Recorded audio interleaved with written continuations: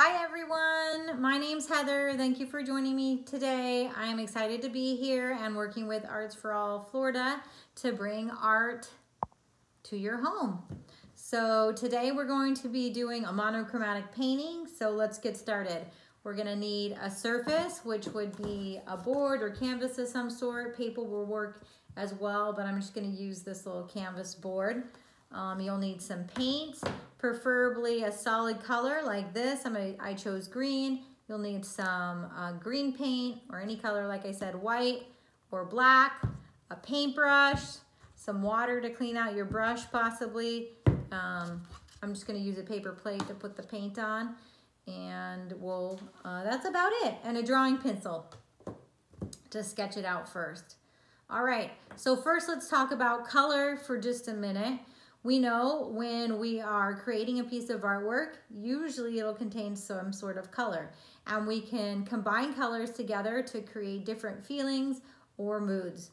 So we're going to talk about a monochromatic color scheme today. Mono means one, and it means we're going to take one color, and you guys will use the color of your choice. For example, I use color, the color green, and another word we use in art vocabulary is hue. So you're gonna choose the hue or color of your choice, and then we are gonna create a monochromatic color scheme by using that color at least once in our painting, and then we'll take that color and add white to it. That will create a tint, and then we'll also take that color again and add black to it to create a shade. So again, we have the hue, which is green. We're going to create a shade using the black mixed with our green color, and then we'll create a tint using the white, okay?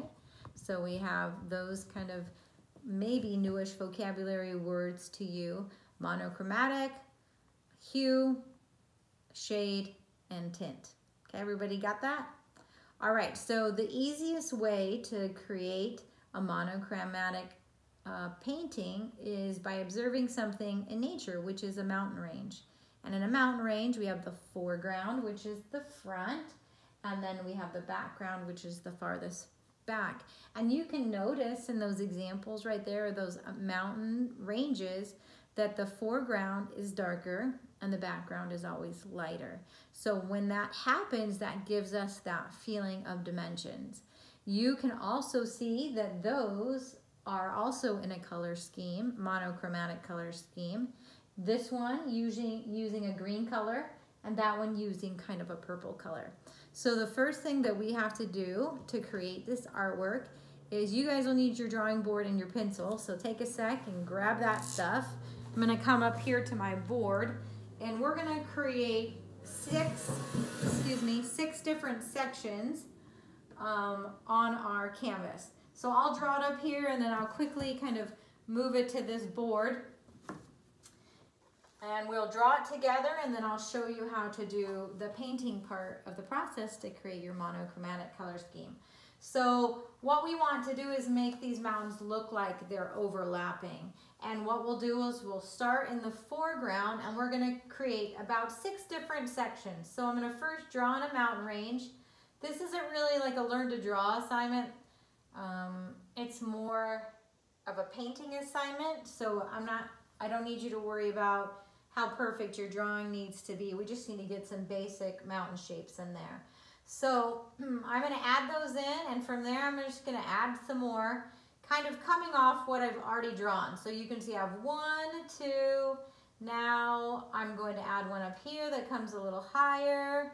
I have 3 sections. I'm gonna make a smaller mountain right here, and then one that kind of comes behind that.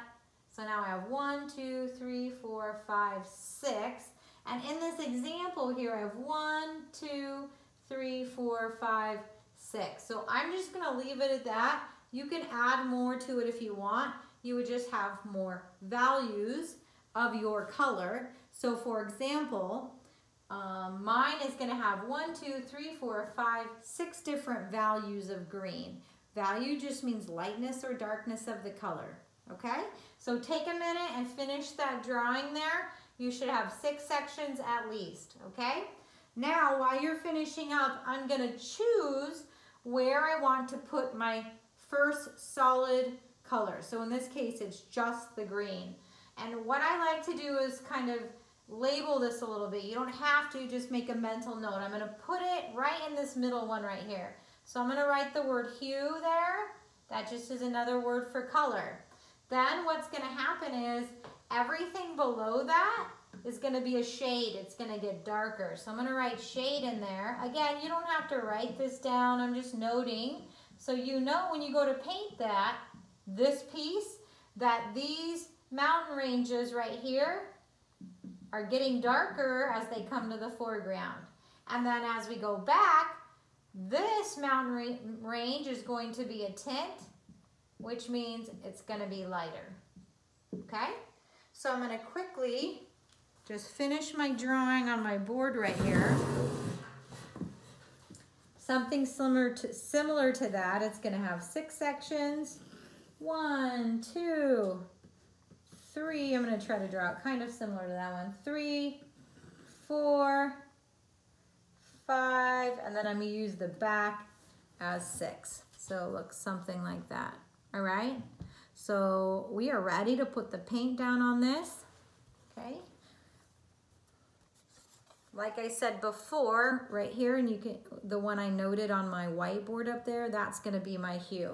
Everything in front of that or below it are gonna be darker shades. So the first thing I'm gonna do is work my way up and then work my way down. So I'm gonna get my green color and we'll work from there by creating tints and shades, okay? So take a minute, get your paints out, pick your color, and then I'm gonna paint this first section. It's just gonna be right out of the tube. I'm not gonna contaminate it all with black or white. And that's gonna be our starting point.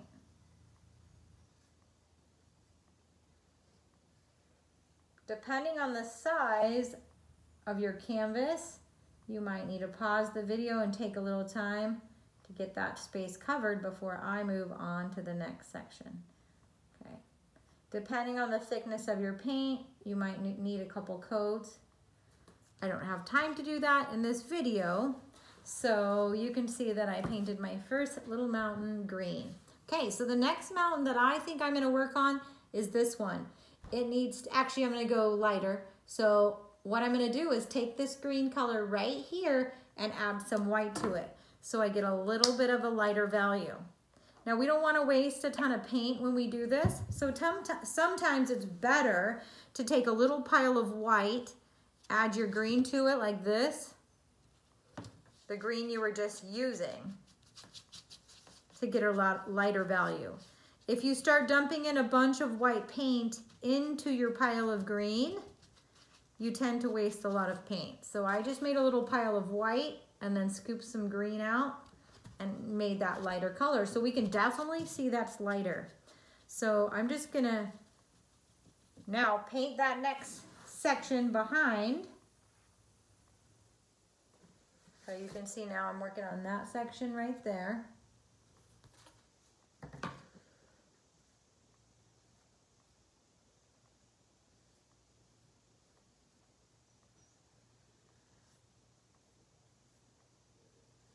And I'm gonna fill in all that space.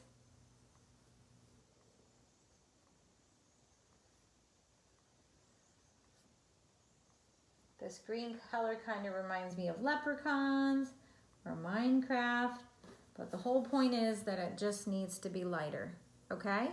So now I'm gonna do the sky. And again, I'm gonna take a little pile of white right next to what I already just did. And then I'm gonna pull a little color from that pile I just used and mix it in. Again, that prevents us from wasting a ton of paint. Work from the pile you had before. And you can see now that's a lighter green. And that's exactly what we want. So I'm just gonna mix it up so it's nice and even. And then now I'm gonna cover this section. It's gonna take a minute because I'm using kind of a little brush, but you guys go ahead and get that paint mix, pause the video if you need to, to complete that section. So I just taught this to my art class yesterday, and I let them all choose their own color or their own hue, and I thought it was really fun that not one person in the class chose the same color. So by the time we were done, we had a display of all these monochromatic paintings that were different colors: yellow, orange, blue, red, purple, and sitting one right next to the other, it looked really amazing. Like it could have been a nice collaborative piece in itself. Collaborative means that you are working with another artist on your artwork. So they were individual paintings, but if you were to display them all together right next to each other on purpose, it would then become a collaborative piece. All right, so finish up the back section, and I'm really loving how this light green color is coming. This tint of green is awesome. Okay, so there we have it right there. So we now have 2 tints because we added white. Now we're gonna do the same thing, but we're gonna just move down our painting. I'm gonna take some more, actually I still have some green on my palette that hasn't been contaminated. We don't wanna mix the black in with anything that has already had white in it, because that then becomes a tone, and we're not doing a tone right now. So I'm gonna get a little bit of black paint on my plate. I'm gonna clean off my brush so it doesn't have any white paint in it.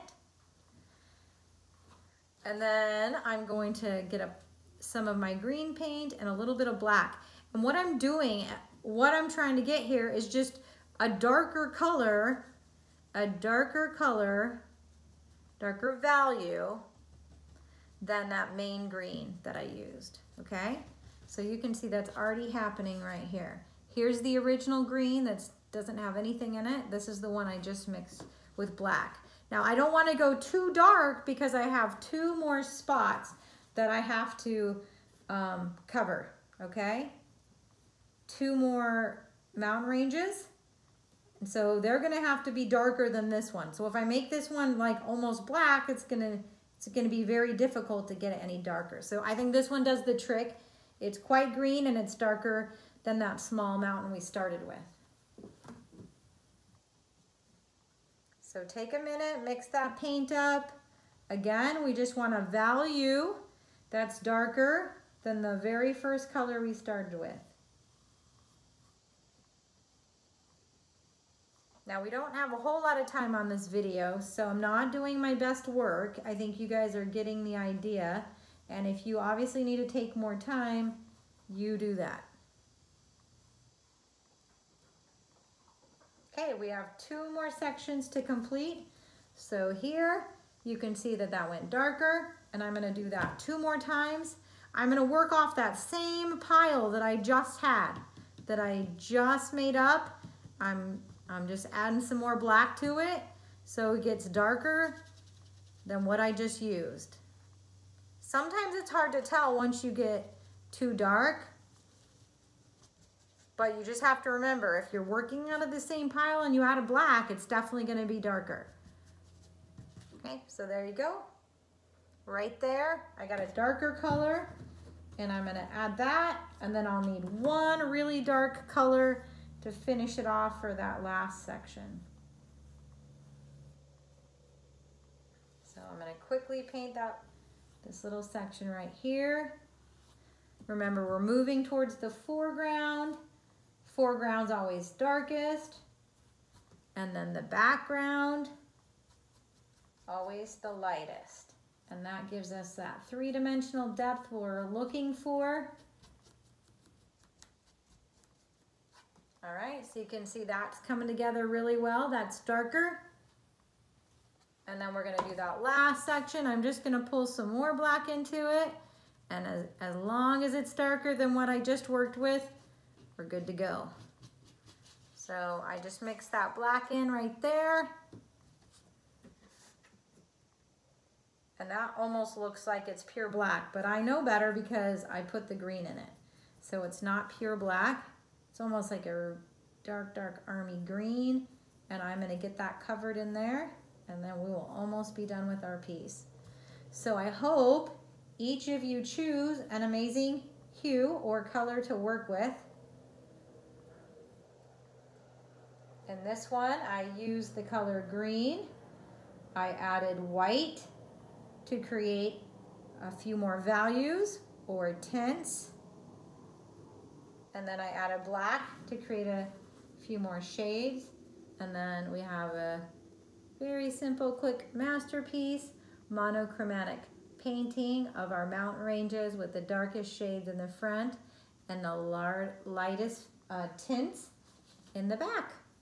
So great job, everyone. Thanks for watching Arts for All Florida, Spotlight on Art. I hope you enjoyed doing this artwork with me. If you liked this video, please comment below and share it with a friend. And of course, we'd love to hear from you. Feel free to post your own creations on social media. And remember to tag us by using our handle at Arts for All Florida. That's art, the number 4, all Florida. See you next time.